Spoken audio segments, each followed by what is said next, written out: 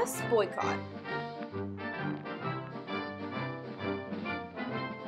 When you read those words, you probably thought of the name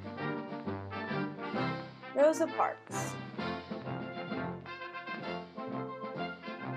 Most people do, but there was a brave young girl who had made history just a few months before the famous Montgomery bus boycott. The untold story of Claudette Colvin. Claudette Colvin was a young African-American woman who grew up in Montgomery, Alabama during the time of segregation and the Civil Rights Movement. On March 2, 1955, at the age of 15, she made history by refusing to give her seat on a bus up to a white woman. When asked to give up her seat, Claudette replied, "It's my constitutional right to sit here as much as that lady. I paid my fare, and it's my constitutional right." When later asked in an interview about the event, she replied, "I felt Sojourner Truth was pushing down on one shoulder and Harriet Tubman was pushing down on the other, saying, 'Sit down, girl.' I was glued to my seat." After she refused to give up her seat on the bus, Colvin was arrested and later became a plaintiff in the court case Browder v. Gale, which eventually led to Montgomery bus segregation laws being overturned.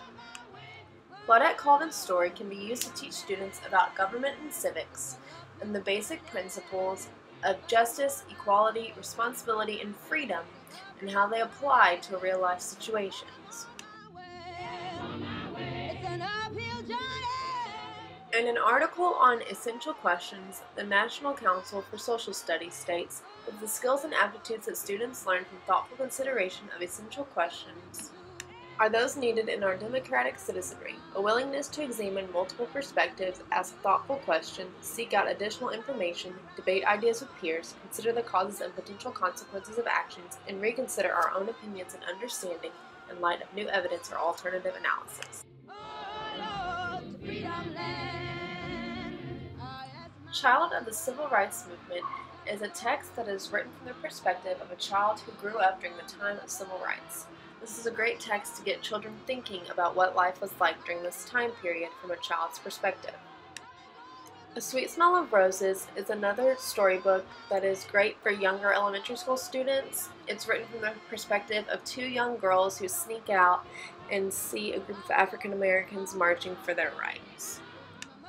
Brown Girl Dreaming is a good text for upper elementary school students that also just gives the perspective of civil rights and the African American experience from a young girl's perspective.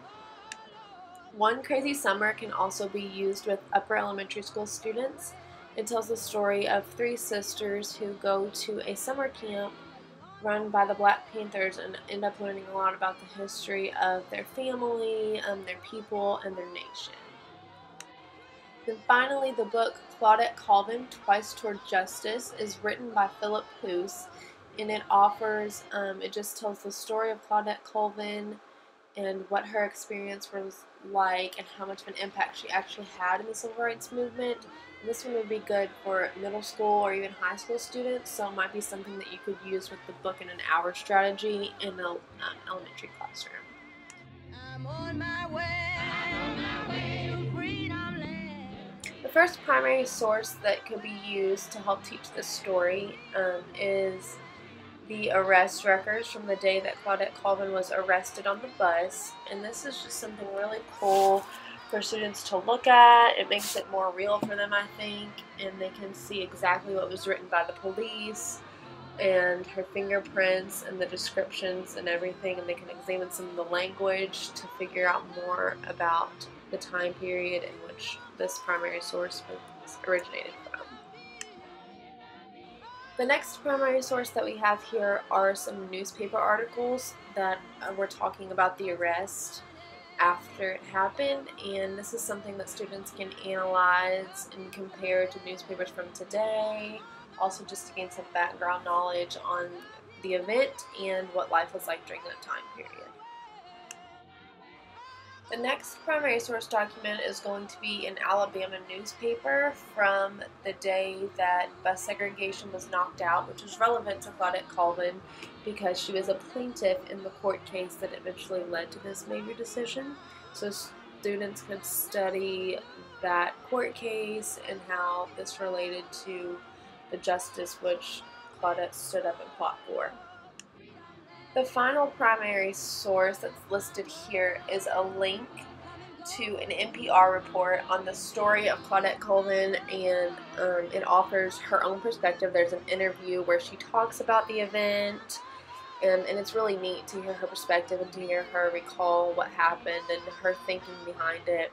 And then you also get some excerpts from Philip Hoos regarding the book that he wrote about her and his perspective on things as well.